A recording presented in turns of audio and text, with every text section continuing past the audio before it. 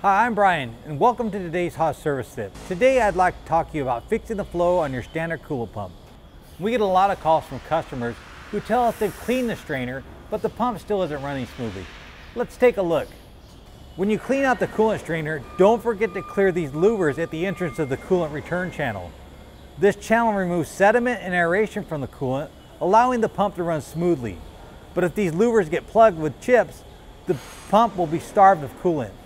As long as you have the strainer out of the tank, take a look at these louvers and make sure they're not plugged. So the next time you clear the chips out of a machine, don't forget to check these intake louvers in the entrance of the coolant return channel. For more information, check out the coolant videos on the Haas Automation YouTube channel. That's it for today's Haas service tip. Thank you for watching.